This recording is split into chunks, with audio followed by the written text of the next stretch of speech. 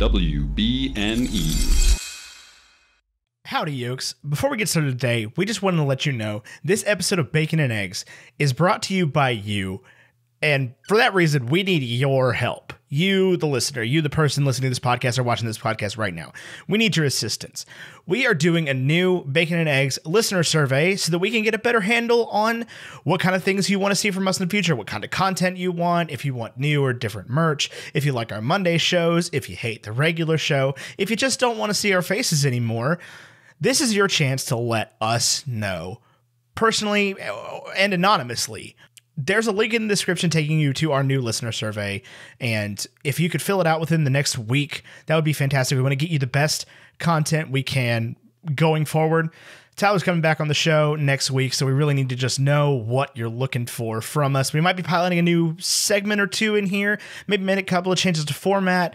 We're just trying to keep the show fresh. We've been doing it a long time, and we want to make sure that it's the show that you, the listener, want to see and want to hear. So head down to the link in the description or typed on the screen right here and take out a listener survey. It just takes a couple seconds, and it would be extremely helpful. We do this podcast for you. We couldn't do it without you. We want it to be the best podcast it can possibly be for you, the person listening. So take a couple seconds, take the survey, tell your friends, take the survey, and listen to the podcast. You know, do it for your old pal, Ethan.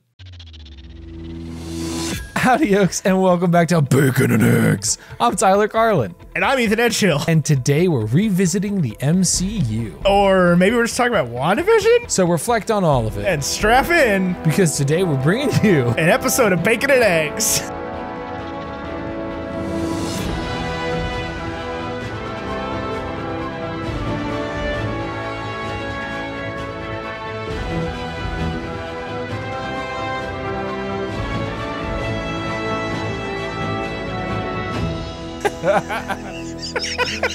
So, guys, directed by us, released whenever it came out on a $0.0 budget. So we are in a situation right now where we need to record an episode because we have to get ahead because I'm about to go on a paternity leave. Theoretically, any minute. Yeah, but we had like a scheduling conflict where we can't record an episode on the film we watched with the guest that we want to record it with because they thought we would be on it. I don't know. It's a whole thing. So rather than take that film away from them, we're just going to talk about it with them next week. And this week, we're just going to talk about the old Marvel Cinematic Universe. We're going to talk about WandaVision because we never did that. We're going to talk about WandaVision. Hold on, let's see if we can lock into that. See if we can lock into that Falcon the Winter Soldier morning energy. That like, hi, I'm Ethan Edgehill. Hi, welcome back to Bacon and Eggs. This is the Falcon and the Winter Soldier. Oh, we get to redo that when we do Star Wars again. My name's Sam Elliott. I'm Sam C. Jones. I'm not a tenor. I'm a baritone. But anyway, so we're going to talk about the MCU, talk about a little WandaVision. Cool. And full disclaimer, we're also answering some questions from our patrons. As of right now, episode 4 of Falcon and the Winter Soldier has come out. Yes. When you hear this, Falcon and the Winter Soldier will be over. Theoretically, yeah. Potentially. Provided nothing weird happens. Yes. So, with that in mind. I don't know when you're going to be hearing this, honestly. I don't know. This could be like a thing that we put in the archive and it comes out in 6 months from now. Yeah. After the release of Hawkeye. Yeah, so up to Falcon and the Winter Soldier, episode 4, the one with the You know. The one if with you're the like, thing. which one was that? You don't know. You know. No, if you're like, which one was that? Unless something happens in the next 2 weeks. Right. In which case you're like, oh, wait, maybe we didn't know. Got some good questions here. What do you want to talk about first, Ethan? We never do this. We never have a chance to just chat about chat. Some film properties. Give me a blurb review of the Marvel Cinematic Universe from Ethan Edgehill. You just said Marvel Cinematic Universe. Marvel. The Marvel Cinematic Universe. Oh, boy. There ain't nothing like it, is there? There probably never will be anything like it ever again. Yeah, I think if if Avengers Endgame is the last, I guess it's Avatar now, but if like Avengers Endgame is like the last major blockbuster to break the box office record, I think that's okay. I really do. Yeah, it's just a crazy experiment in movie making, wasn't it? Where they were like, we're going to string 20 however many movies together into one big block of movies. I know that was the plan all along, but it wasn't really connected, I would honestly say, until late phase 2. By phase 3, they were like, this is all a thing. You could say that, but it still holds better than Star Wars. That's true. It holds water more than Star Wars does. Star Wars is full of plot holes. Yeah, especially between like movie series that they made 20 years apart. Right. Because again, it's all the same. It's the same basic production team behind all of it.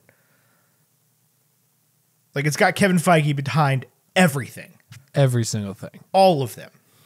Well, it's not like we wanted George behind everything with Star Wars, though. Well, yeah, okay, but like they're separate things. Like there's nothing like it. There's this many movies because like the only thing that comes close is like Bond. Yeah, but those are all like very different. They're just movies. They're not connected at all. There's no like. They're not even connected from like each other. Brosnan film to Brosnan. Right? Film. Yeah, they're James Bond. Right. They're just a bad 2 days in James Bond's life. Right. Pixar did this. They have like 23 movies all in the same timeline. Everything is part of the Pixar theory. I mean, sure, okay, but like when you call me not when it's an Easter egg, but when in Onward, it's Woody shows up and is like, "Hey, partner, we gotta save the world from magic. There's a snake in my boot." There's an asp in my robe. Where is the message I sent announcing we're going to talk about this? Is it gone? No. Okay. It's still there. So let's talk about, what do you want to talk about? I just want to talk about the Marvel Cinematic Universe. You don't want to talk about WandaVision? I honestly don't know what to say. Okay, that's fine. We can just talk about the MCU. It feels like we've already talked about it, even though we haven't. Fair. Let's talk about the MCU. First question here. What's the biggest surprise you've had from the MCU? The snap. The snap. It's got to be the snap. The snap, yeah. Although biggest surprise is an interesting question because, like, there's also like, what has surprised you about the MCU, and the answer is like Thor Ragnarok. Yeah, being good, right? Being like a crazy real movie after Thor: The Dark World was so. But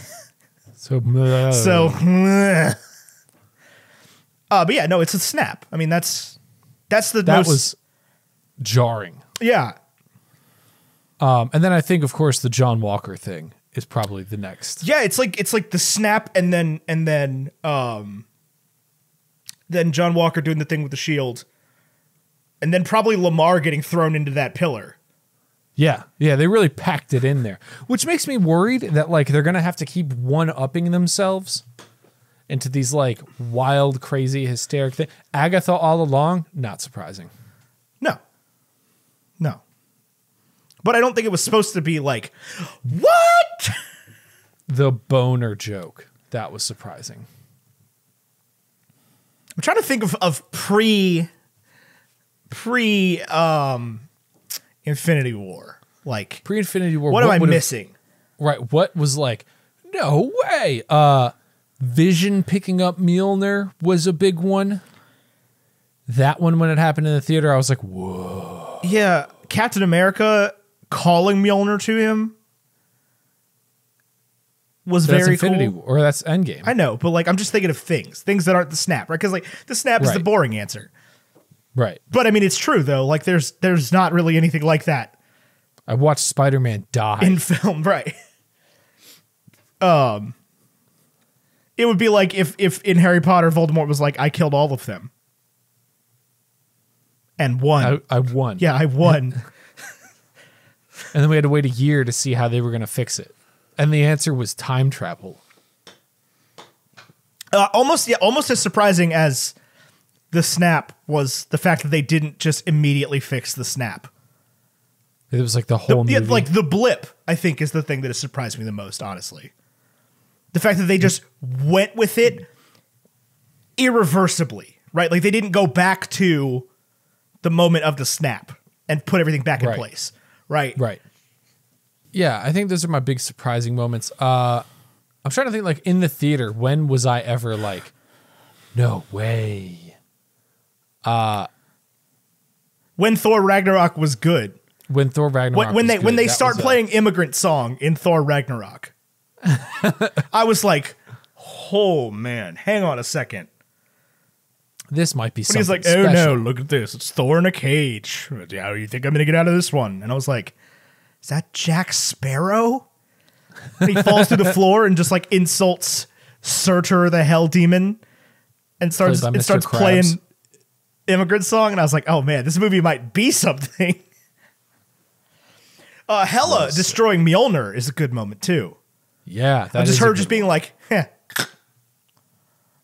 This is nothing. This is, who wants this? This one surprisingly Gamora wasn't that dying? big. Gamora dying was big. Black Widow dying? Saw that one coming. Saw that one coming. Yeah. All right. I think that's a good answer for there. What character did you relate to the most 3 years ago, and has that changed? So we first reviewed these 3 years ago. That's the last time I did like a proper MCU binge. Who did I relate to then? Who do I relate to now? And the same for you. I was a different person. I was a different person. Okay. We were both different. I mean, yeah, people that sounded very much like you were like, no, I was a different person. I was. I didn't have any kids then. I had both parents. All two of them. Like a weird reversal of fate there. Yeah. Who did I relate to most 3 years ago? Spring 2018. I'm trying to think of like... This is around the time, like, Black Panther had just come out. Infinity War was about to come out. But, like, did I relate to anyone in the MCU? Was I watching these movies? Yes, Infinity War was about to come out, yeah. I think, maybe not 3 years ago, but, like, early in the MCU, I think I would have told you that Iron Man was, like, a cool guy. Like, that's somebody you should want to be. For probably the wrong reasons. Yeah. Like the womanizer, gloaty playboy thing, I think is what I thought was cool when Iron Man came out in 2008. And now I don't like dudes like that at all. No, I relate much more to Iron Man 3 Tony than I do Iron Man 1 Tony. Yeah. At this point. Who do I relate to? I feel like I always thought like Cap, I really liked his ideals and like what he stood for and sticking to your guns. I don't know. It's all Ant-Man for me now. Dude's got a kid.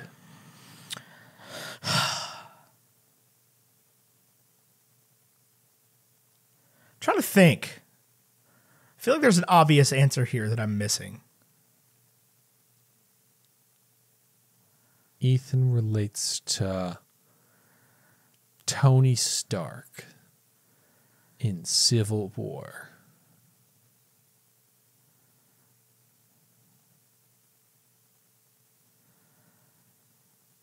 I might relate to Tony Stark in Homecoming. Aunt May and Homecoming for me. Easy. I get hit on at every Indian place I go to. What? That's like a thing in that movie where they go to like the Indian restaurant and she's like, wow, they always give me free dessert here. I don't know why. And Tom Holland's like, yeah, I don't know why. I'm Tom Holland. I'm British. Might be like Fat Thor. Who is like been through some shit and isn't probably 100% taking it well. Maybe That's plays where you video are now? games too much.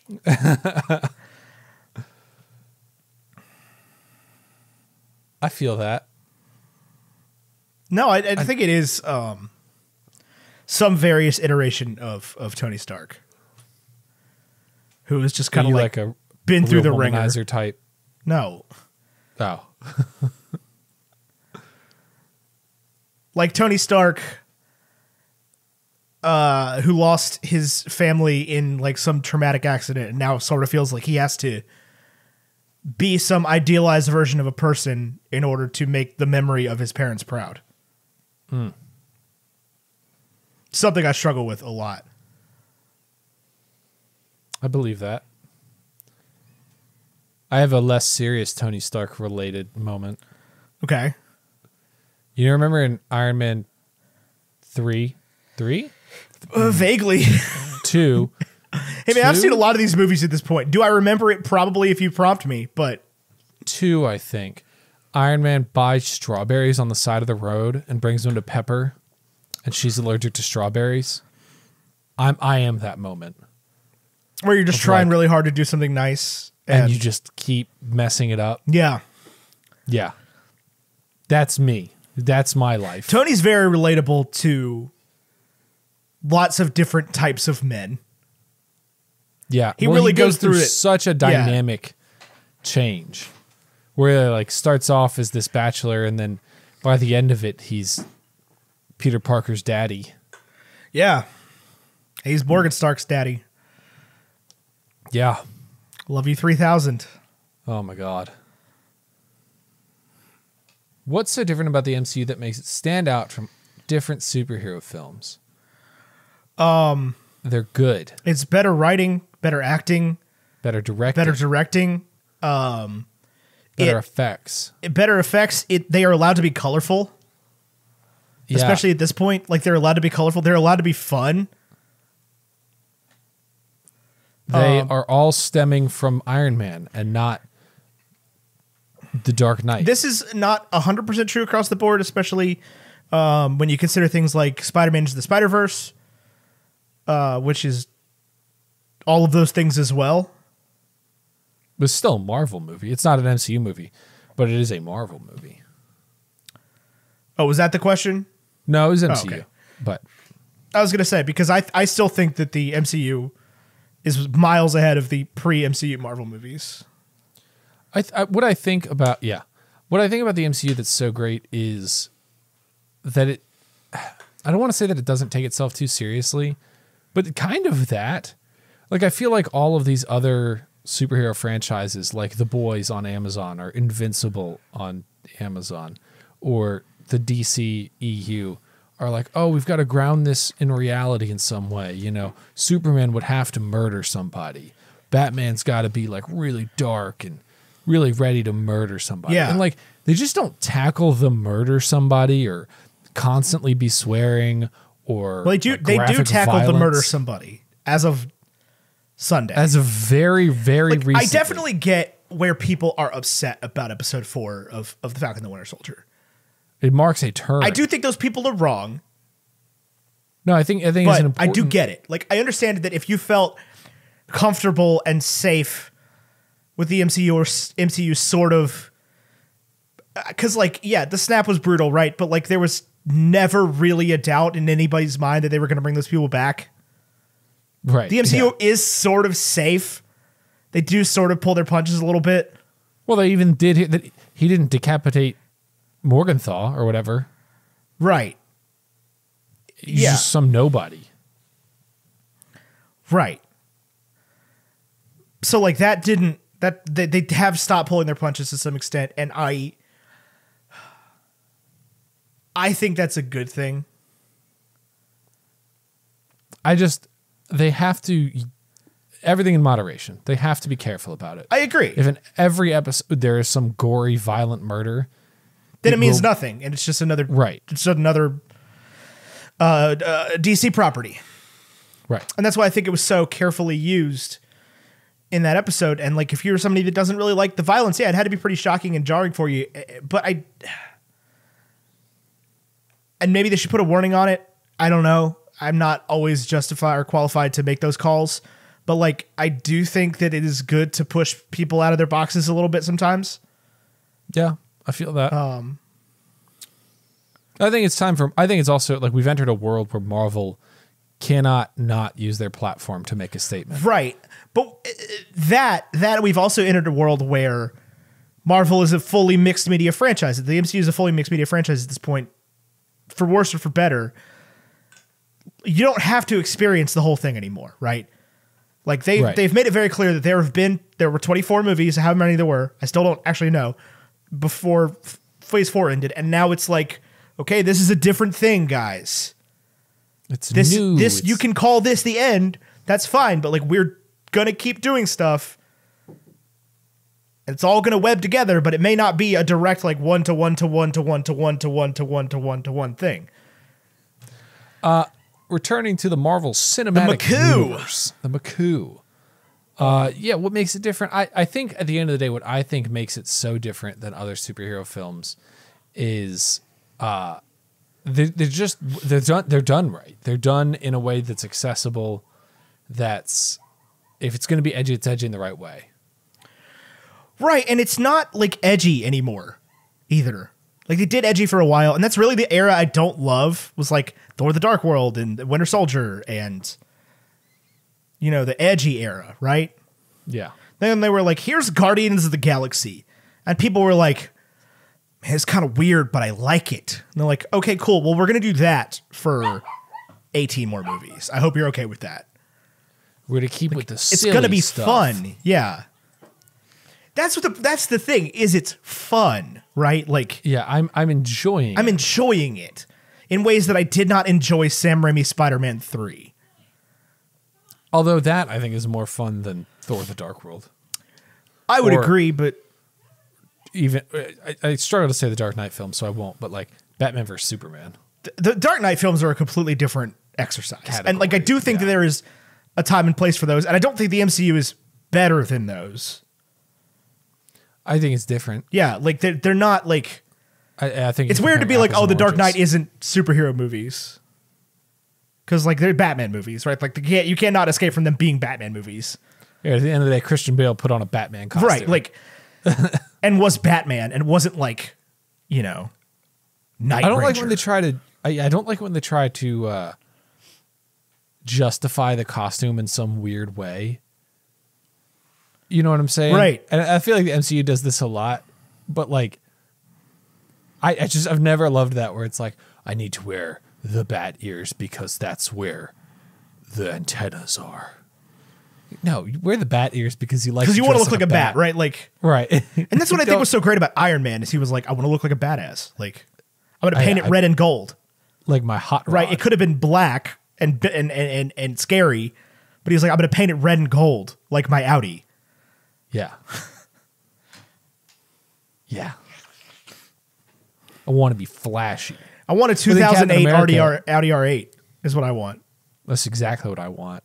Like people say money can't buy happiness, but it can buy that. And this is like, again, this is the thing where there's a great line. I did recently watch the movie Rush with Daniel Bruhl and Chris Hemsworth about the Formula One drivers, James Hunt. Pretty sure it's Kevin Bruhl. It's Daniel. Pretty sure it's Kevin. Anyway, about Formula One drivers. And there's a line in there where Chris Hemsworth is like, yeah, men love women, sure. You know what men love? Cars. And it's like, it's so true, because this is like, it's the thing that they talk on TikTok about, like, you know what men really want? A quest. A heist. It's also like they want a 2000 to find Atlantis. They want a 2008 Audi R8. So it gets you about all those of them. Stupid entrepreneur videos that show up on YouTube ads where it's like, oh, do you want, check out my Lambo? It's like, I kind of do. I do. Yeah, I do still want your Lamborghini. Yeah. you got me on that one, bud. You're trying to sell me your lifestyle. That part's working. I've got a very angular driveway, though. I don't know if I could do a Lamborghini. Your driveway could not handle a Lamborghini. A Murcielago. Your driveway doesn't love my girlfriend's 2015 Sentra. It does love my new Lexus. Oh, look at you. I can hit it dead on. As can I. In the Mazda. In the Mazda, best of class ground clearance. You know what's got surprisingly good ground clearance is the Mitsubishi Mirage.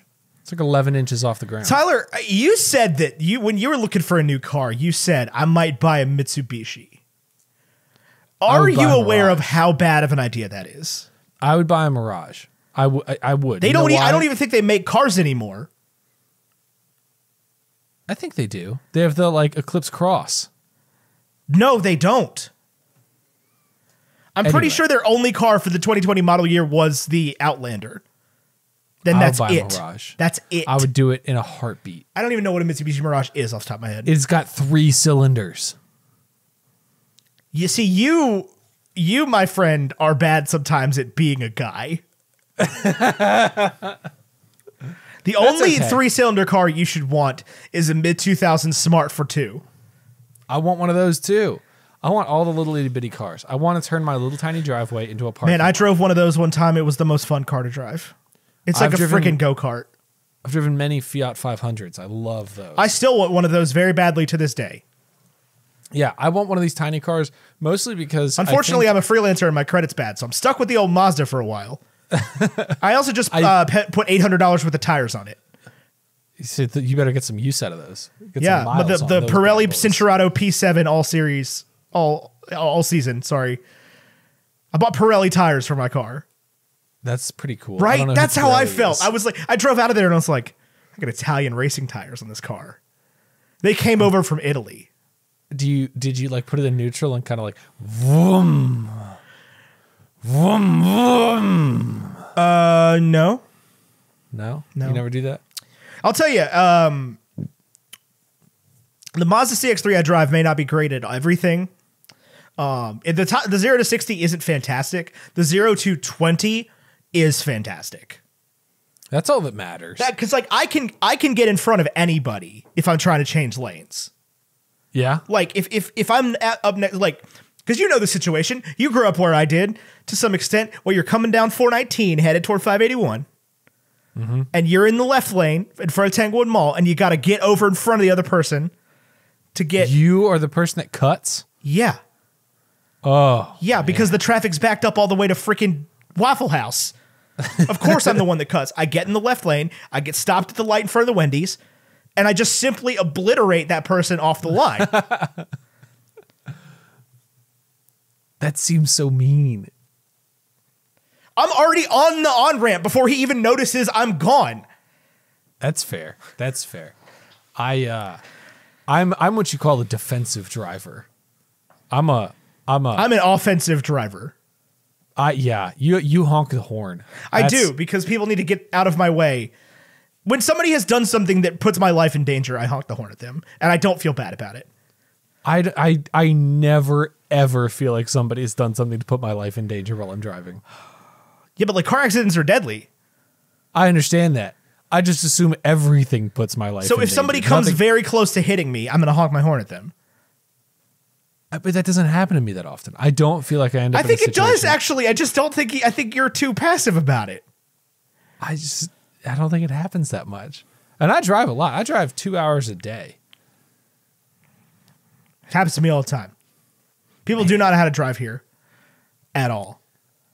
I want to ask you a question, Ethan. About the Maku?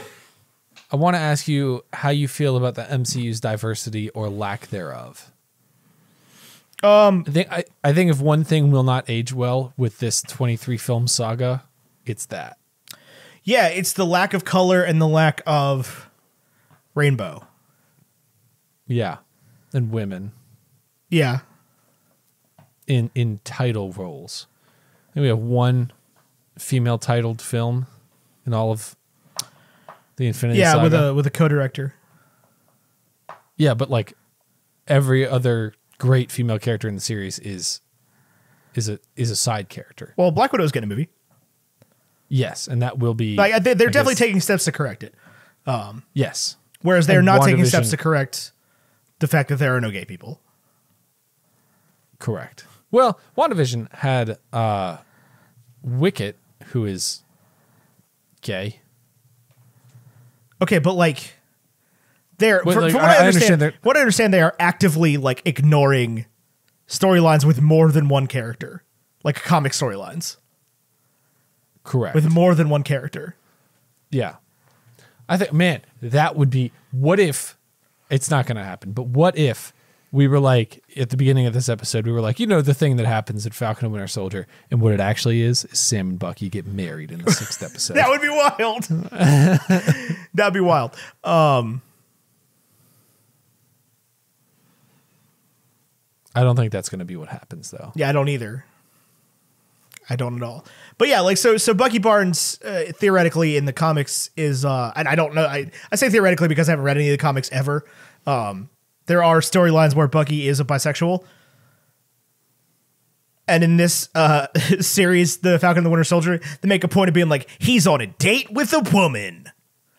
Interracial date. I mean, yeah, fair, but like it serves, from what I can tell for the rest of the series, utterly no purpose whatsoever for him to go on that date. Right. Like, it matters not at all. And I think it would have been such a powerful scene if it was like, Bucky's on a date with a dude, and he just can't connect with him because he's 116. Right. Or whatever.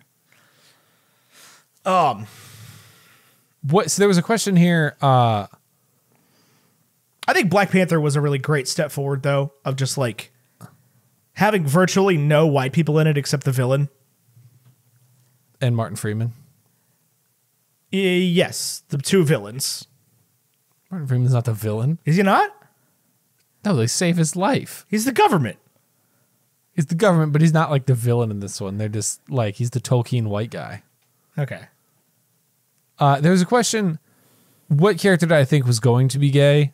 Let me tell you something right now. When I first watched this series, I was not woke enough. I was not aware enough. I didn't know what I know now enough to have like identified a character that I was like, I really thought that they were going to be. Well, so part of my, sorry, go ahead. I didn't mean to interrupt you. But I'm trying to think, like, if I were to revisit it, what characters do I think that like could have been? Thor. Thor would be gay, or at least Loki. Loki and Thor both. Right, because they're pre-Western people. Right. They don't have our belief system shoved into them. Right. They just exist in God world, and all the gods are gay. I think Bucky would have been a really interesting narrative if we saw it like happening as he was like becoming more accepted. You know what I mean? Yeah. Bucky, I think, is the low-hanging fruit. Who else? I think Strange could have easily been gay. I don't see any reason why he had to have Dr. Palmer. I don't see any reason why a lot of these people need to be in heterosexual relationships. Yeah, I for the most part, I generally think of these characters as asexual. Like, I'm so disinterested in the romantic and that's really it. It's not that I think of them as asexual because I am a straight white man and I sort of, still cannot 100% see things outside the boundary of my own. Right, I still project. Yeah, I definitely still project. And so, like, I'm just deeply uninterested in most of their romantic lives in any way. Right. Oh, yeah, I don't think there's, like, a compelling love story. And I'm sure there is, and I'm just neglecting. I mean, Wanda and Vision, after WandaVision, is compelling. But, like, outside of that, I can't think of, like, a truly compelling love story between two characters. It's not like, I need to watch Iron Man because the way Tony and Pepper meet, the way they fall in love, is just so inappropriate that he is like dancing with his assistant in a dress he bought her. Right. Yeah, so it's just, I don't personally spend a lot of time thinking about the relationships like that. Scott's relationship is interesting because he has a kid, right? Like, yeah. He is divorced and has a child, and I think that is part of what makes him interesting. Yeah, I would agree. I also love all the Ant-Man characters. They're cursed with subpar writing. I think the writing is great. Ant-Man and the Wasp is cursed with subpar writing. Peter Quill, I believe, is also is also LGBTQ in some stories, if I remember correctly. And him and Gamora, I just don't care about their relationship. Still to this day. That's the supposed to be compelling love that story. It just never got me. Yeah. If I felt like in the second one they were together, and I was like, oh, okay. I guess we're doing that now. Rocket would be a good LGBTQ character. Rocket being like proudly ace would be a good moment for me. That too. Let's see. I don't know. I just, like you were saying, it just doesn't cross my mind that much. But I think obviously this representation is very important, and it needs to be there. But it is not. Like, it doesn't need to be there so that I can see myself on screen. Right. It needs to be there so that other people. And I really hope that it just continues to get better. Yeah. And I very much don't want it to be seen to be. I mean, you know me. I don't want to seem to be giving Disney any single inch, but I don't want to be to say like, oh well, you know, getting all this representation in there is hard. We just need to give them time. Like, no, it's we are officially demanding it at this point. Like, it needs to happen. Right. I mean, if they can do a scene where they say like, I mean, we talked about it in the Falcon and Winter Soldier episode, where they can say like, this is America's legacy, is war crimes and police brutality, essentially. Then they can make a gay character. Yeah, and it needs to be one of those things where like that character is like, I am a homosexual. Right. Like, he needs to come out. She or they need to come out and say, you know, I am LGBTQ. I identify with this thing. I like say it. Because you can't like, oh, well, you know, we had this random side character who was gay, and, you know, we never said anything about it. Do the Pixar thing where they're like, oh, this centaur is gay, but we didn't really talk about it. Nickelodeon does that. Yeah. Where they're like, oh, SpongeBob is gay. Which is like, I'm glad that SpongeBob came out and said that, but it feels a little cheap. SpongeBob's never like in a romantic relationship. Right. You never showed SpongeBob in a position like that. Right. I do think this is a good segue though into, like, if you were like, I cannot stress enough, you should read Dreadnought by April Daniels. You should. Yes, it was fantastic. If you're like, man, that book was fantastic. The sequel was fantastic. LGBTQ plus in the MCU or in superhero stories, that's how you do it. You just do it. You just do it, and you let some of them hate her for it, right? Like, yeah. You absolutely let this be the problem. Right. Have you finished the sequel? I have not finished the sequel, no. Okay. But I mean, the first one, I think about the first one every day of my life. You'll think about the second one every day of your life, too. I'm very excited to finish it. This Dreadnought and the sequel, Sovereign, are perfect examples of how to do LGBTQ in a superhero fiction without really doing the superhero fiction much at all. But that's what makes a great superhero story, is character driven. Like, yeah, in those books, when they get to the superhero stuff and they start talking about throwing tanks, I'm like, oh, this is boring. Superheroes are so hard to write, like write in text. Yes, is what I've learned. Is that just like the montage of them learning their powers is not interesting. Right. And then I jumped higher. And the problem with that is the person who wrote it is so desperate to like avoid copyright claims of any kind that the superheroes depicted are all just great value brand to the max, like Dollar Tree superheroes. What I think is so interesting is in any superhero story you can write Thor, because Thor is a Norse god. Yeah, Thor's public domain. Yeah. You can write The Great Gatsby. Right. Oh, shit. Hang on. Idea real quick. Nick Carraway carries Mjolnir. Yeah, hang on. I'm just going to write The Great Gatsby, where it's exactly the same, but Gatsby's a superhero. Gatsby is Thor. No, Gatsby's Batman. Diversity. Yeah, they have come a long way since 2008, and they have a long way to go. But yeah, if I was Marvel, I would be reading books like Dreadnought and being like, April Daniels, hire that person now. Yeah. Tell us how to do it, please. What do I hope they're happens free on from Audible, this by the point? way. Those books. Yeah, they're free on Audible. I cannot recommend them enough. I've read a lot of books this year. If there's one book I've read that you have to read, it's Dreadnought. Yes. You do not have to read the Great Gatsby prequel that I just read. You could read this one. This one was pretty good. Beautiful Foolish Endeavor. It was better on the second pass. It leaves me sad.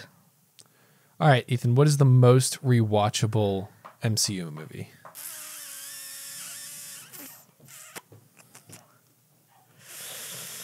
There's a couple. Homecoming. Guardians of the Galaxy 1. Ant-Man 1. Thor Ragnarok. Yeah. Iron Man. Black Panther. Black Panther.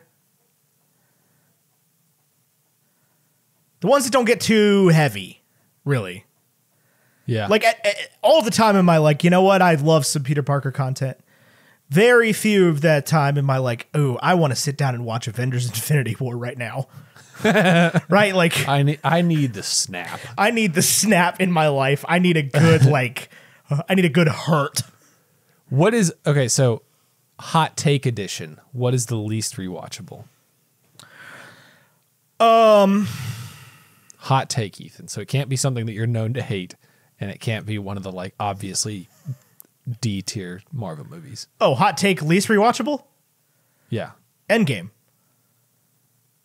Really? Yeah, least rewatchable by far. Oh, I love Endgame. Endgame or Infinity War. Yeah, I like any of the Avengers movies, honestly. I think Avengers 1 might be the least rewatchable for me. 1 and 2 I have a hard time caring about anymore. Because 3 and 4 are so good. 3 and 4 are so good, but they're just so much. Like, if I want that, if I want the hurt of the snap, like I'm gonna go watch Marriage Story or something. Like, I'm gonna really get into it, right? Because like I want that in the context of the MCU. Like I want the story, but it's not one that I'm gonna put on and be like, ah, yes, would love this pain, would love 3 hours of sad and montage and battle right now. Like, I would rather watch Return of the King than Endgame. Oh, disagreed. Endgame all day for me on that one. But like, I'm not going to pick up either of those out of nowhere. That's part of a series for me. Like, what's your most rewatchable hot take edition? I think you said Ant-Man, which I think is your hot take on that. that's my hot take. On most rewatchable, yeah. Unless you have a different hot take on most rewatchable.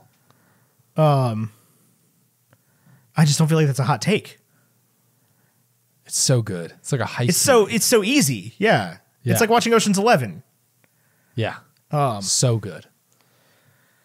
Like I don't think it's it's not even top 10 Marvel movies for me, but if I'm going to pick one, like, oh man, I got, to be on a plane for 2 hours and I have to pick an MCU movie, like it's going to be one of the ones where I'm like, yeah, okay, Ant-Man, that works. Out of all the ones I said though, I think it's probably at the bottom of those for me. Hot take Most edition. rewatchable hot take. Iron Man 3. Iron Man 3 was Iron what I Man was going 3, to say. yeah. The other one being Captain Marvel.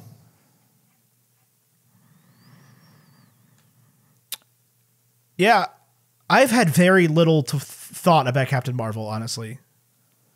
It doesn't come up in my mind a lot. Like, I remember loving it. I saw it 3 times in theaters. I remember loving it. But I just don't think about it ever. What do you, in reality, actually end up rewatching the most from the MCU? For me, it's Guardians 1 and Black Panther are the two that I think I revisit the most. I really don't, like... Thor Ragnarok probably a lot. I think I've seen Thor Ragnarok the most out of like non-Iron Man ones. Like Iron Man and Captain America: The First Avenger were on like television back when I still watched television. Right. When it was on cable TV, and I'd be like, oh, this is something to put on. You know, because I've seen Thor Ragnarok probably 6 or 7 times. I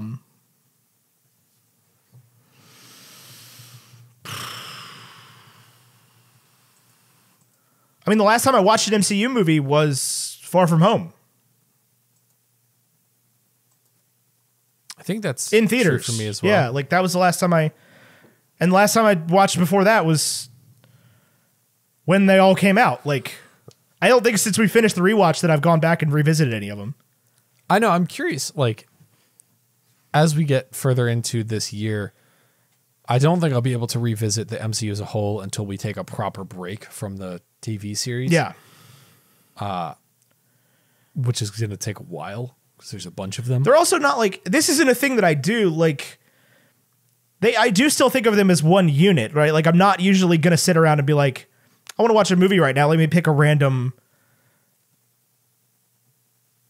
I am more likely to pick a random Star Wars movie or a random Harry Potter movie than I am a random Marvel movie. I'm not the same way. Star Wars is a little wishy-washy, but Potter, I'm going to watch 1 through 8 pretty much in one sitting. Yeah, I mean, but that's the thing. Same thing with the MCU for me is like, if I'm like, oh, I'm going to watch Marvel, then like I'm committing some time to that, right? Like, yeah, I may not get through the whole thing, but I'm going to try. Right. It's like watching Grays. So therefore, I don't do it. Like, I don't know. I just watch other stuff. Let's see. There was a good question from James. President Jim Swindell wants to know, there's been a petition to recast T'Challa. Yeah, a lot of people want that. Like to see. I wouldn't like to see. Would not like to see T'Challa recast. Fair. I don't really think your opinion matters, though. I agree. My opinion doesn't matter. But it feels in bad taste to me. If they recast T'Challa and the community's behind it, then I'm behind it. Well, and that's, I think, where it's really coming from. Really? Because these petitions are not like a bunch of neckbeard white people being like, "Oh, we need to recast T'Challa. I want to see Black people, or Black Panther, in as T'Challa."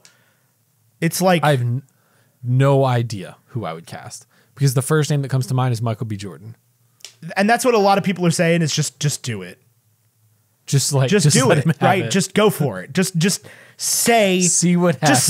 Just say this is T'Challa, right? Like we all know. Like we all, right? And this is the thing, right? Like, because at one point I was like, "Oh man, I can't recast Hulk inside the same series," but like, I'm an adult, right? Like I can understand, right? Somebody can tell me that's Bruce Banner, and I'm like, okay, cool. Okay, cool. Yeah. Like it took me a long time to get to that point, but at this point, I'm definitely like, yeah, okay, I can rectify the fact that is Bruce Banner. I understand what's happening, right? Like I'm smart, so I think you can be like he walks in the costume and Shuri is like, T'Challa, what's up? And you're like, cool. Got it. But Michael B. Jordan, I feel like that's a little on the nose. I mean, no, I think there's so much opportunity because there's so many black actors who don't get to get cast and stuff. No, that's like absolutely this true. That I've never even heard of. That like, if you're going to run the gamut and find somebody, do it. The problem is the next first person I thought of was Daniel Kaluuya from Get Out, from Judas the Black Messiah, who's in Black Panther, who's in Black Panther as well. Because they really pulled out the stops on that one and got a lot of fantastic black actors. Donald Glover as no, I don't think so. He's not regal enough. But he's also like he's still alive in the MCU. Yeah. I think that one you could pretty well write out though. Yeah, but like that's a Sony thing. Like you even have an out on that. That's true. Yeah, I don't think he would be the right choice. No. Although I mean if he gets jacked, he's a good actor. Like why not? I don't know. I have no idea. Because it would have to be either somebody super famous or somebody that no one's heard of. Denzel Washington. Like, that's the thing, is it has to... John David Washington would not be a bad call. You're not wrong there. I don't know. Whoever you want. I'll watch it. I'm not going to be upset if they do it, honestly. Like, it would seem wrong. To me, I mean, just narratively, like, the culture that I was raised in, which is not the same culture, it would be in bad taste, and I would just pass the mantle to Shuri, which I think is a smart move. But I also... Well, so why is it in bad taste, is I guess the question I'm asking. Because he was like the symbol of like unified peoples, and the actor who portrayed him passed. It would be like recasting Leia. It would feel wrong to me. I guess I don't really feel like it'd be wrong to recast Leia. If you recast young Leia, that's one thing. If you were to recast Leia in Rise of Skywalker, it would feel so wrong to me. I guess, because like when they recast Han in, but I think the point Solo, that was different. I think you made an important point there, though. Yeah, that is completely different, though. You made an important point there, though, is like T'Challa was this unifying factor, right? We only got one movie with T'Challa as the main character. Like, I do still think T'Challa is important like that. Yes. Right, like I can see arguments for both sides. Like, I don't see a problem though passing the mantle of T'Challa instead of passing the mantle of Black Panther. I think the other precedent set in the MCU though that kind of makes me hesitant is that T'Chaka dies, and that matters. Yes, but off-screen death sucks. Yeah. That really takes the teeth out of that character. Well, and even if you opened it up, it would feel in bad taste to me if you like opened up a movie at a funeral and there was pictures of Chadwick Boseman. That is the way to not do it. That would feel in bad taste to me. Because it would have to be one of those things where like they talk about it but don't like show it. Right. And that sucks always. Independence Day 2 sucks. And Will Smith's not even dead. He just didn't feel like doing it. Well, and I think it's tough because Black Panther's such a powerful character. It's like, what could even kill this guy? You know? Yeah. I mean, realistically, like a bullet. Outside of the suit? Yeah. Or just like really well placed when he's not wearing the head. Yeah. I don't want to think about what kills T'Challa. I don't 100% have a problem with them recasting T'Challa. I definitely get the outrage, like when, not the outrage, but like the outcry when it first happened, when they were like, when people were like, don't recast it. But it's been months now, and I can see people kind of coming back around the other direction, being like, hang on, maybe, I don't know. I think it, the person who does it has to understand the legacy and the shoes that they're walking into too. Yeah. It can't be. Well, that's why I don't think. Okay, here's one that wasn't weird, and it I think worked better in the long run. A lot of people disagree. They had to recast Dumbledore. I think it absolutely worked better in the long run. Yeah, I think the first Dumbledore could not have done Order of the Phoenix or Half-Blood Prince. No. And Michael Gambon not reading the books does not matter. No, Michael Gambon killed it. Yeah, it does not matter.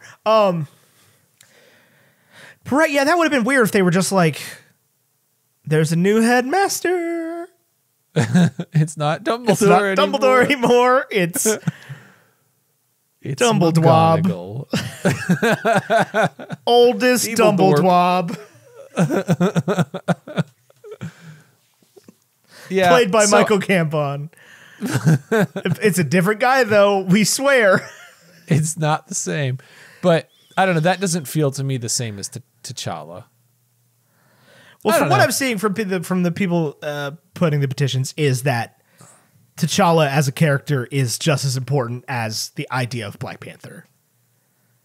Like having the person that started that still be around. And I think that's why they would look at Michael B. Jordan is not only because he is an extremely prominent black actor, but also because he played the brother or the nephew or whatever. Good. Brother. I don't know what he is. He's so good in that movie. Cousin. Yeah. He's family, right? He's like, yeah. Just feels a little too close to home. and he's dead. Killmonger? Yeah. Eric? Like his character is over. I'll tell you who they shouldn't cast. Martin Freeman. Martin Freeman, yeah. Scarlett Johansson. That would be bad. That would be not good. Very, bad very optics, bad. Marvel. Very bad. Bad optics. What else you got? Thoughts on casting? Who's good for the role? Who wasn't? Thoughts on the Bruce Banner Rhodey recasting between films? Future Black Panther after Chadwick Boseman. We just talked about Future Black Panther. I don't think there's a casting decision I'm unhappy with. I think Benedict Cumberbatch could have played someone else, or they could have made him British. Like if they were just like, oh yeah, Doctor Strange isn't from New York, he's from London. I'd be like, okay, that's fine. Right, yeah.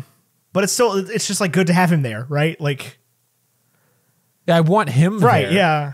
Maybe as someone else though. Infinity War and onward, I like him as Stephen Strange a lot. Like, I'm very excited, Yeah. very excited for the new movie. And the accent has gotten better. And the great thing about the MCU is that for me especially, there is not source material. Right? Like, I mean there is, but like there's no consistent source material. Right. It's all not 7 books, you know, it's hundreds of books. Right. Hundreds of books that aren't all drawn the same or by the same person. Right. So that is the thing is like any other bad casting. any bad casting. I mean, Scarlett Johansson sucks at acting. She's not great in this best. role. Gwyneth Paltrow. Gwyneth I feel like we're just complaining Paltrow. about the white women though, and that's I don't like doing that. I do not like Black Widow as the way Scarlett Johansson does it, but she also sucks, like as a person. Yeah. Let's answer the first question though. Mark Ruffalo crushed it. Edward Norton is big shoes to fill. Mark Ruffalo crushed it. He does so well as both Bruce and the Hulk. He's not so good as Edward Norton's Bruce Banner, but no, but he's good as his own Bruce Banner. Yeah. Like he really came to life in Thor Ragnarok in a way that I did not expect. Like Baby Hulk was very good. Yeah. And the Rhodey recasting, I love Don Cheadle. Don Cheadle. I could not think of. I was about to say Basher, Basher Tar. I just want more Rhodey content. Yeah, this same. is what's frustrating. Like Iron Man 1, we really get a lot of Terrence Howard. He's a really interesting character, and you get a lot from him. And then maybe Iron Man 2, there's a lot of Rhodey stuff because he gets the War Machine suit. But like, where's the War Machine TV show? Right, that's what I'm saying. It's like now that we have TV shows, it's like you don't get to have a side character who doesn't get the spotlight at least a little bit. Which I'm shocked that he's not in the current one, honestly. He was in the first episode. Right, but like, I'm shocked that he has not shown up in the armor. Yeah. On either side. To like shut something down. Right. Yeah. Showing up like side by side with oh my God. What is it? John Walker. I don't think it's out of the question that he does show up though. When they when John and Bucky fight, because he's clearly in the they've shown him to be in the show. I don't think it's out of the question for him to show up in the suit and like push them apart and be like, "Hey guys, none of this is what Captain America would have wanted. Yeah, y'all need to stop, both of you." I don't think I'm going to say I don't think John Walker makes it out of this. I do think he makes it out of this and will be a recurring character. I think that I think he has to survive, right? Like I want him to survive. Yeah, I want because more. that's the commentary. Right, is that he gets away with it. He gets away with it, yeah. They have to let him, they have to say that. They have to. Right. That's the key to what they said. But is there a bad casting decision? No, there's some truly inspired casting decisions. I think what it is they do such a pre-seeing them in the role. There have been lots of casting decisions where I've been like, nope, we're not doing that. Chris Pratt, he can't be a superhero. Paul Rudd, he can't be a superhero. Robert Downey Jr. is a drug addict. Yeah. Can't be a superhero.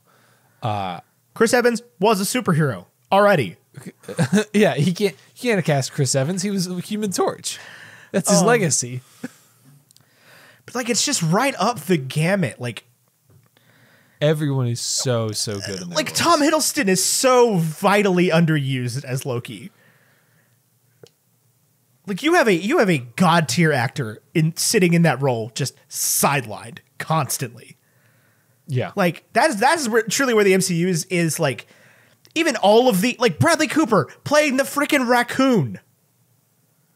Bradley Cooper made more as Rocket Raccoon in like one movie than he did in like 3 Oscar-nominated films he did. Sure. But that's what I'm saying is, like, all of the Guardians of the Galaxy are these great casting choices.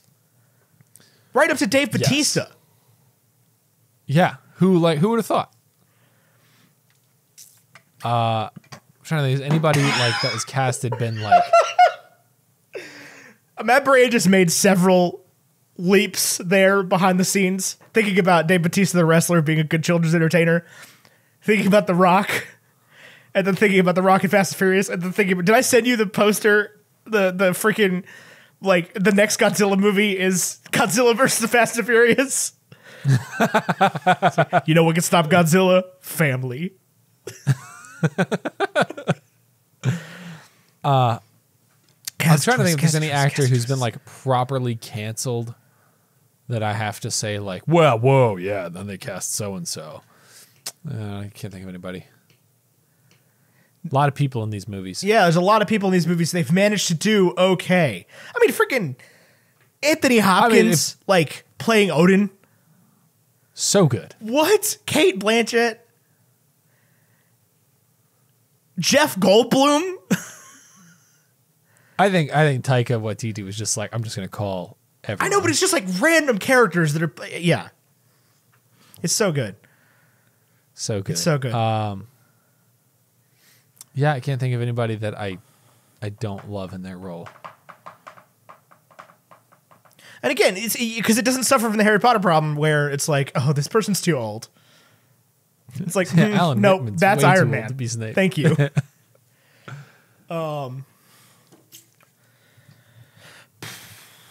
Where did the divide between Marvel and DC really start to widen? After The Dark Knight, after the first Avenger? It was after The Dark Knight.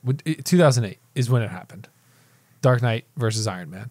And I think in 2008, you would have predicted DC was about to own the superhero scene. It was after The Dark Knight Rises, though, because that movie still slaps. A lot of people disagree with that take. A lot of people don't like Dark Knight Rises. Either way, it was after that franchise ended, and they were like, Man of Steel. We can remake It was when Man of Steel came out. Yeah. That was Whatever when that it was. Oh, yeah. Yeah. Whenever Man of Steel came out is when it was. They were like, oh, we're going to be on this grind too, except we're bad at it. Yeah. We can do what Christopher Nolan did with Zack Snyder, right? We could do what we could build. They built this in a cave with Robert Downey Jr. We've got Henry Cavill. Have you seen his jawline? Have you seen his classical work? And it turns out being hot and having muscles does not make the only thing for a superhero. I mean, Robert Downey Jr. is not muscly. Yeah, but like Henry Cavill and Jason Momoa and apparently Ben Affleck, who got Jack to play Batman. Dream MCU director, Sorkin. Ryan Johnson, Ryan Edgar Johnson's Wright. my dream MCU. Yeah, well, Ryan Johnson is really the one. No, there's a bunch of them. Yeah, Ryan Johnson, Edgar Wright, I think would make fantastic. I would still love to see Edgar Wright's Ant-Man. Right? Don't release the right cut. Just have him redo it. There's no right cut. I know, but like, I want to see less Russo brothers movies. Les Whedon, he's out. I'm on like anti-Joss Whedon TikTok. I mean, they already right now. replaced him. I know they did. Yeah, I think the Russo brothers. Yeah, need to more step away. Favreau, less Russo. I really like the Russo brothers movies. Like I do still think that Civil War in general was a cop out. I want Greta Gerwig. Yeah, that would be cool. MCU movie. Greta Gerwig directs Miss Marvel is what I want. I know it's going to be a TV show. It's not going to be Greta Gerwig, so we're not going to get that. But that'd be very cool. That'd be very cool. That is what I want.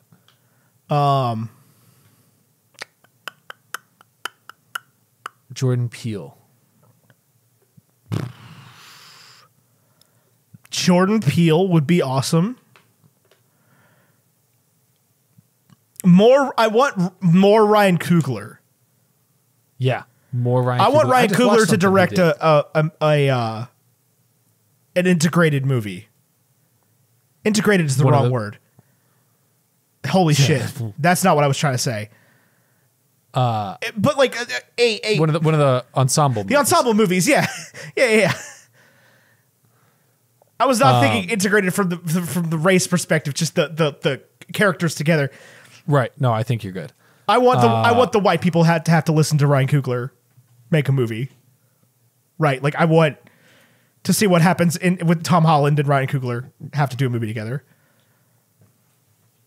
Ryan Coogler just did something I watched. Yeah, Ryan Johnson, I would say, is the big one. Bryce Dallas Howard. Yes. Yeah. Bryce Dallas Howard. There were some people that did freaking Mandalorian that I would like to see as well. Give Tarantino an MCU movie. Just see what happens. That would be wild. Quentin Tarantino's Deadpool. Like, just do it. I like. Brad Pitt plays Deadpool for half the movie. Give Ryan Reynolds the directing spot in MCU Deadpool. Yeah, just like, I think he deserves it. What? I think he deserves it. Just give him, a camera and $100 million and tell him that you're going to air whatever he says, right? Like, just see what happens. I think Matt Shackman and Kerry Skoglund have both proven that they deserve movies. Yeah, 100%. Paul Feig. Who is that? He did A Simple Favor. No, he did something else. Yeah, he also did Last Christmas, Ghostbusters, Spy, The Heat, Bridesmaids, Unaccompanied Minors, and I Am David. Maybe not that guy. Less hits than misses. Yeah, less Russo brothers movies, more other people making movies. Yeah, I really like this just diverse cast of directors. Yeah. I want diverse directors. I also just want a bunch of different directors. Yeah, let more women make these movies. Let more people of color make these movies. Just because there's a white man in it does not mean it has to be directed by a white man. Yeah. And let a woman direct a movie by herself, which is something that DC's done more than you, Marvel. Yeah. Black Widow was directed by a woman by herself, which is a good step forward, but there's no reason Captain Marvel needed a male co-director. It just didn't. And it suffered for it. Yeah. Yeah. And you can tell. There are punches pulled. Yeah, it's disjointed. Yeah. Let Samuel L. Jackson direct his own movie. Ooh, that'd be fun. And also, I would like a Nick Fury movie.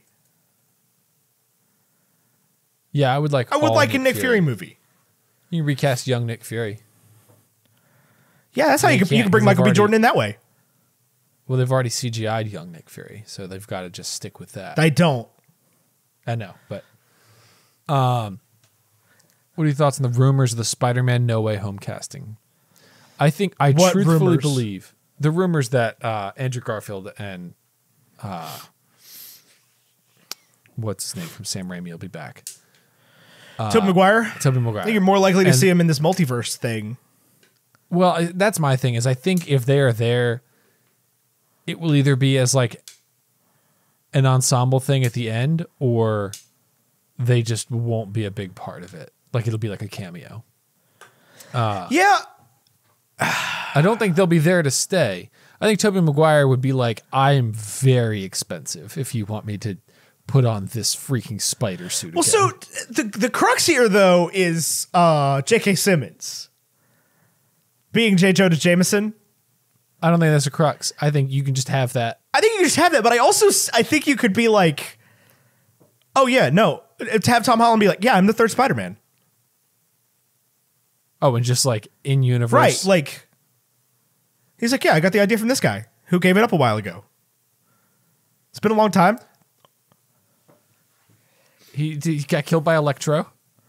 And there's also rumors like Jamie Foxx and more Jamie Alfred Foxx in Molina. everything, please. Yes. Alfred Molina be coming back. More Alfred Molina in everything as well. Yeah, I'm totally cool with that. Yeah. Willem Dafoe needs to. He's not in the MCU. I feel like he needs to be. That's true. That's true. He's got a pretty prominent role in the DC films, but a lot of people do both. So I don't see He that does? being any reason. Yeah, he's one of the Aquaman people. Oh. Yeah.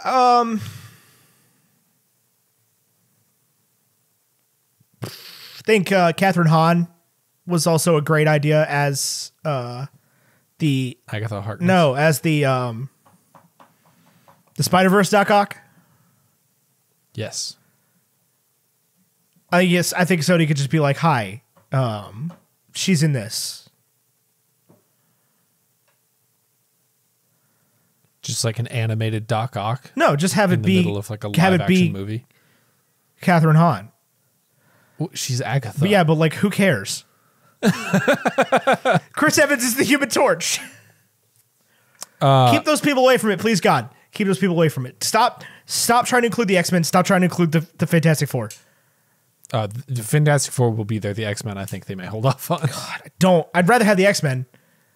I know, but the Fantastic Four is like the first family of Marvel, and the X-Men is like, who wants to sell these comics? They suck. Just So give the people Deadpool at this point, honestly. I think they have. They've said that they're going to work him in. Deadpool 3 will be in the MCU. Yeah, like, so just do it, I guess. I don't know. I'm just tired of like hearing about it. I'm pretty sure in Doctor Strange, Ryan Reynolds is just going to walk through a portal. And they'll be like, oh, he's here now. The thing is they bought Fox, right? And they have done nothing with it. Yeah. They like actively, again, I come back to the boner joke thing, right? Like they actively have been like, screw you guys about it. So like, just do it. Just do it, cowards. Just either do it or don't do it, right? But like, why did you buy it if you're not going to keep making the movies? Right. Because you're not going to make Fox 2000 movies. You're not going to make Fox Searchlight movies. If you're not going to use it for the freaking superheroes you bought, like, why did you buy it? To just kill it? Just so it's not there anymore? Just kill it. Just so it's God. no more competition. We got a question. Thoughts on the shows past, like Agents of S.H.I.E.L.D., Agent Carter, shows present, WandaVision, Falcon and Winter Soldier, and future, like Loki and What If. Are they worth the watch? Are they a necessary watch to get a good MCU experience? Is the focus too much on shows and not enough on movies lately? Nope. I think the shift to shows was the 100% correct move. Yeah. Yeah. I guess. I don't know. I still want to make movies. I also want them to make movies, but I think bite-sized MCU content is what we need. Yeah. For sure. I don't think you need to watch Agents of S.H.I.E.L.D. or Peggy Carter. No, I'd like them to decanonize those. Yeah, I mean, like Agents of S.H.I.E.L.D. is like a guilty pleasure type show to watch in my mind. Like It does truly, nothing for me. Well, that's fine, Like- but I like Fitz and Simmons. Yeah. Otherwise, yeah, I don't care. I don't like Peggy Carter. Because she fell in love with Cap when he got muscles. I just as a character, I just don't care at all. But you know, the shows are cool. Make them all the same length. these 9 episodes, 6 episodes, 7 episodes thing. Right. Yeah. Stop doing that. 8 episodes. You get 8 weeks. Yeah. 8 or 10, please. Thank you. Yeah. 6 episodes doesn't feel like enough, right? What was I going to say? As I was going to make a point. Let's come back around to something. No, I don't think the focus on the shows is a problem. I think it would have been better if they could have stuck to the original timeline. What do you mean? Where like the movies came out in the right order with the shows. They did. No, they didn't. They kind of did. I remember watching Agents of S.H.I.E.L.D. and there's No, like... I'm talking about the new an shows. episode- Oh, the new shows. Yeah. Yeah, no, that's frustrating. Where like Doctor The Strange is timeline already kind supposed to of have been up in out. the air right now. Yeah, timeline's a little up in the air right now, I feel like. Although if the Falcon and the Winter Soldier ends and like Deadpool just shoots John Walker, Okay. okay. If that's what we did, that's the way we went. And then with they're it. like, okay, well, and we'll be back in 6 weeks with Loki. right. Bye. Bye, have fun. Not released Black Widow already is pure cowardice. Yeah. And it needs to be out. I just need to consume it so that we can be done with it. Right, like I do like. I hope that it streams at the end of the day because I want to actively encourage people not to go see it in theaters. I think it is streaming. They've announced that. Have they? Streaming. Yeah. I don't know. Because that was why they kept delaying it for so long, is because they refused to let it stream. And so I will be encouraging people to actively not see it in theaters and not give them money for it. I think the first movie since the pandemic just hit $100 million at the box office. Did it? What was that? Godzilla vs. Kong. Oh. I didn't honestly know that was in theaters. I have Oh, yeah, no it's out. idea what the state of theaters is right now. Are our theaters even open? I don't. They weren't before Godzilla vs. Kong came out. Because once Caitlin and I were both vaccinated, we were kind of like, hey, maybe we should go to a movie. And then there was nothing playing. Nothing. They were showing like one movie a night at Tanglewood. We have the Grandin. I know they're open. They were showing like one movie a night for 2 days a week. Watch The Monkey. But yeah, like that's really they should definitely have already put those movies out. They don't need the money. Do you have any final thoughts on the MCU or anything else you want to say? I feel like we've just revisited it. Now we have to watch them again. I mean, that's what these shows have been doing, honestly, is me being like, I might have to revisit these freaking movies.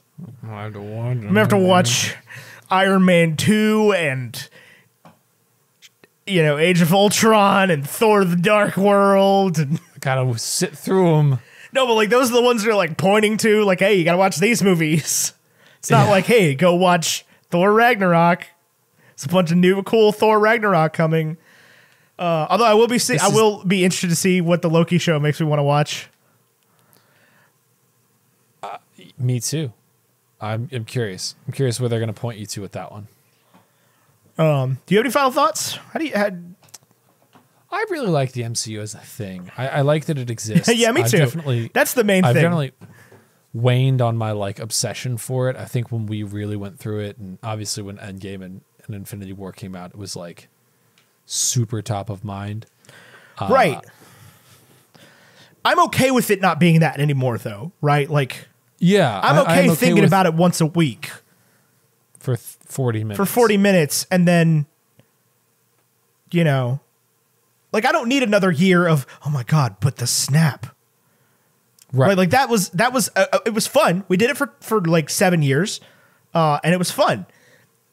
It got exhausting though. Yeah, to like constantly be thinking about that stuff. So that's what I think the show's done a really good job of me being like, man, that was really cool. I'm going to think about this and talk to people about it every now and then. But like, yeah, just going to sort of kind of wait for next week. Right. Because the part of the show's magic is knowing that something else is coming. Right. And you don't have to wait 3 months or a year. Right. Or some unterminable amount of time that nobody has any idea. Right. So I think that's the really interesting thing with this weekly content is that, there's a new episode next week, right? Like a 6-week break for them to do a Star Wars thing is going to be like, oh man, I would love that Loki show to come out, wouldn't I? That'd be cool. Then I can watch that Loki show. Then I can watch that Loki show. The Bad Batch. I feel weird. Like, I feel like, because like WandaVision is like an interesting name and like the Falcon and the Winter Soldier is like a mouthful. I feel weird just calling it Loki. I feel like I need to like add some words onto it. So like I gotta be like, oh, you want to watch that Loki show? Hey, Thor, it's me, Loki. And even like, I'll be talking to Caitlin and I'll be like, hey, you want to watch the Marvel show? Because like, I'm not gonna sit there and be like, do you want to watch episode 4 of the Falcon and the Winter Soldier? Just because it's so like, bleh. There's a lot to it, a lot of syllables. I can't, because in text I can just be like, WandaVision. In text I can be like FW and S, or F and SW, whatever, WS, whatever. Yeah. F ampersand WS, but I can't say that out loud. Right. I gotta like the Falcon and the Winter Soldier. There's no good acronym, because just calling it Falcon feels wrong. Yeah, that would be wrong. The Winter Soldier show. That would be weird. I don't like that at all. Yeah.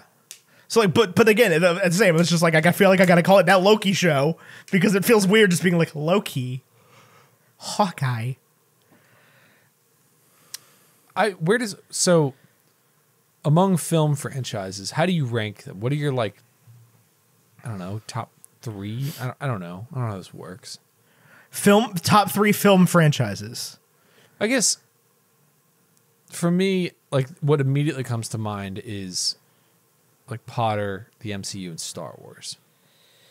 Yeah, those are the big ones. And I've gotten to a point with all 3 of those where it's like I just like all 3 of these, and sometimes I'm in the mood for one. Right. I also like Lord of the Rings and Jurassic Park and the Fast and the Furious. And the monkey. What? The King Kong. No. Deeply uninterested. Yeah, no, they're all cool. Yeah, I don't know. I like these franchises. I like engaging with them. I am sort of ready for them to not be the only thing anymore, though. I don't know. I feel like there's a surprising amount of stuff. Like, the death of the mid-budget movie is happening slower than I think you were predicting. Because, like, Netflix is putting out a mid-budget movie every week this year. And some of them are bad. Straight up awful. But, I mean, most of the Oscar nominees, there's 10 of them, were mid-budget movies put out on streaming services. Right, and people just aren't watching them. I mean, but you can. Right, but I would also like to be able to interface with people on these things. Yeah. Like, I do look forward to a time when none of this content comes out for a while. We had a year of it. But we also had a year of no content. Yeah, of nothing. Nothing. You get nothing. Like I want Disney to be like, hey, we're not going to remake or franchise anything this year. Just for like 2023. We're just giving everybody a break, okay? No Star Wars, no TV shows. I just don't see it happening. Yeah, I know, but like I just need people to talk about something else. I think I've been pleasantly surprised the amount people don't talk about this stuff. Like, now obviously they do talk about it, and there's always a forum for it. But I really think post-pandemic there's been a lot of, at least maybe I'm just finding it more. Maybe I'm like discovering that community on TikTok, but like arms open film discussion. Right. Like I look forward to the day when, honestly, when there are like $100 million movies that are new. Like entirely Yeah. new? Pacific Rim. Okay, but like good ones. Yeah, I mean, we're not going to get 2008 again for a while. But I do think, like, something else has to come in, right? Like the MCU is still dominant and still around, but like something else has to show up. I really just want it to be something that doesn't have source material. It's rough. We got so close with Fantastic Beasts. Yeah, but it's so bad. It could have been so good, though. Because I think that's a great way to do it, is to like... And obviously is why the MCU's had this longevity, because the source material doesn't matter all that much, and like you have just these continually good stories. Right. But like a theater experience of a new blockbuster movie that is tied to a universe but isn't like... Nobody can get mad about it, right? Like Avatar 2. Yeah. Avatar 2 might be sick. Yeah. Avatar's sick, man. Too much hate for that film.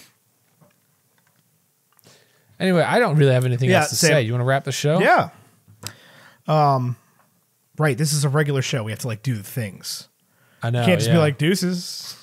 This has been deuces. Bye. This has been Marvel. See ya. We here at Bacon and Eggs have graphics by Vaishon Brandon, graphite.vmb on Instagram, music by Andrew Scott Bell, andrewscottbellmusic.com.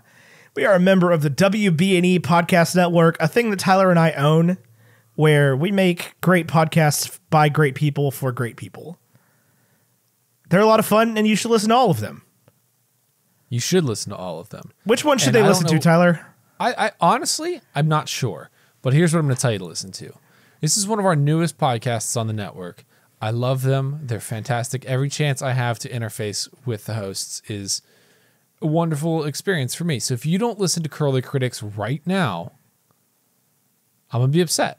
I'm genuinely going to be upset. I think you should go to their feed on iTunes or your favorite podcatcher, download every episode of Curly Critics, and listen to every single one.